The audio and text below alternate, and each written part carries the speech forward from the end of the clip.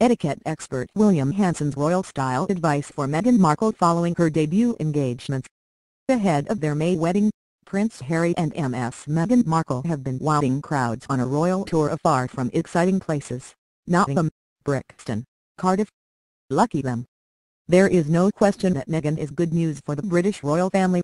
She will follow a long, almost flawless, line of spouses who act as a much-needed counterweight to their royal partners: Elizabeth the Queen Mother, Philip, Sophie, Camilla, Catherine. But she would be better news if she could master a few royal fashion rules.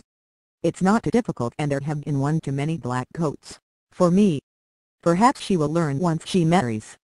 Here is my critique of the future Prince Harry's clothing choices. Cardiff.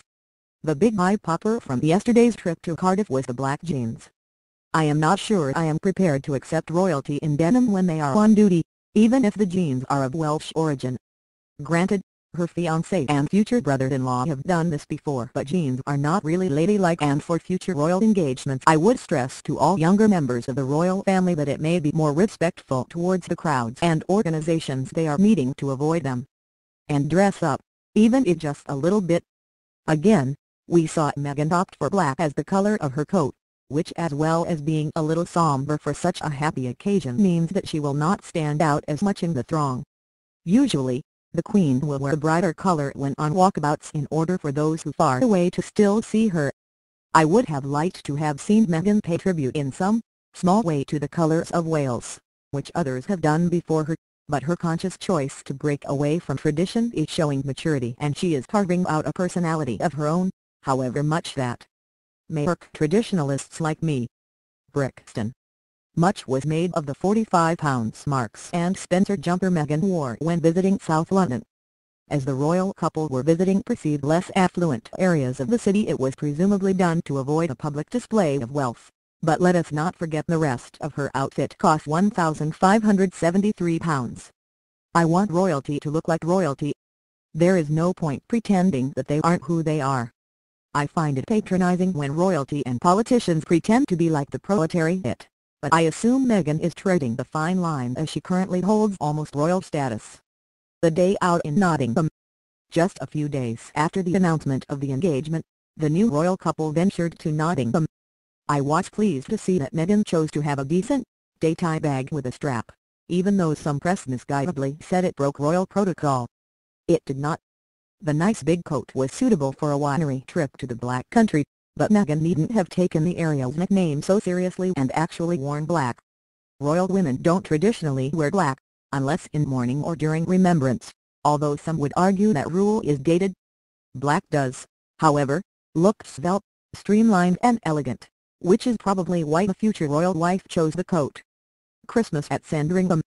This is the most formal we have seen Meghan so far, which is apt seeing as it was in the presence of her new, extended family as well as being Christmas Day. Her shoes, hat and gloves were brown, good choices for the country setting, and the coat was a more muted, earthy camel color, again suitable for a bucolic gathering. There wasn't much wrong from a protocol point of view with her Christmas wardrobe, although the handbag looked jolly unpractical and too clunky for my liking, but all her hard work was undone when the future Duchess of Sussex, if the bookkeepers are right, stuck her tongue out at a passerby. Royalty do not have protruding tongues. The engagement photo shoot. Quite after Labor Day, no ties and coat that was too short. Meghan's first official outing as a fiancée may have been a media success, but with a properly fitting coat and hosiery it would have been more successful. You may be able to get away with no ties in November in California, but this is Britain, and the cooler months certainly need extra layers.